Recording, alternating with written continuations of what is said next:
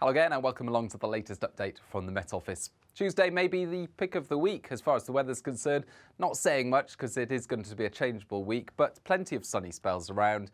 Just a few showers, some sharp downpours actually across parts of Scotland, particularly central and eastern Scotland and along eastern England. And whilst we started the day with showers further west, those showers by the afternoon ease away. And increasingly we'll see the sun come through for western Scotland, western England as well as Wales.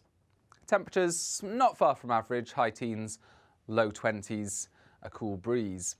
The cloud thickening there for southwest England later on Tuesday, and you can see the next weather system starting to move in. And by the end of the evening across Cornwall into Devon and then parts of West Wales. Northern Ireland seeing a few dribs and drabs of rain by the end of the night as well. Cloudy skies in the west will mean that temperatures will hold up, double figures largely, but elsewhere, further north and east, we're into the single figures in the countryside and as low as 2 Celsius for some sheltered Highland glens. So a chill in the air for some first thing Wednesday, a dampness in the air for others as this system moves in across Wales, the southwest of England and then across the rest of England, southern Scotland and Northern Ireland during Wednesday. So a wet and windy start to the day for South Wales, southwest England, that rain and wind moving its way northwards and eastwards through the morning, turning wet across central and southeastern England by lunchtime. Elsewhere, further north, Scotland and Northern Ireland, Northern England, a lot of cloud cover. After that chilly start, it's not going to feel particularly warm across parts of Scotland, but mostly it will be dry. There will be some outbreaks of rain for central Scotland, 1 or 2 showers for Northern Ireland and Northern England, but the wet and windy weather really across much of central and southern England as well as Wales.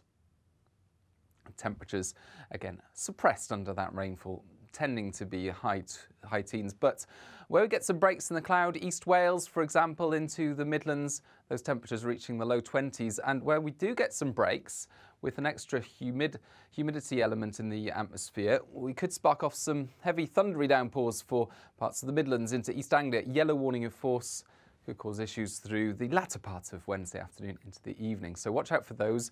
Meanwhile, rain spreads into western and then central and eastern Scotland overnight. And for Northern Ireland, we'll see some blustery showers push back in by the start of Thursday. For many places, it's a cloudy night, not quite as chilly in many places as Tuesday night. But it's going to be an unsettled few days. You can see that low pressure moving away. The next low pressure turning up for the end of the week. In between, just about enough of a gap to squeeze in a ridge of high pressure. But all that means is the showers will slowly die away through Thursday. We'll start off with showers in the west, and then on Thursday we'll see showers in eastern Scotland, eastern England as well, whilst further west the weather calms down, dries up and brightens up through the day. So Thursday's not looking bad. There will be some sunny spells around, increasingly so through the afternoon. Once again, temperatures not far from average. We're looking at high teens, low 20s at best. More unsettled weather arrives for Friday and the weekend. And of course, you can follow all the very latest by following us on social media. Bye-bye.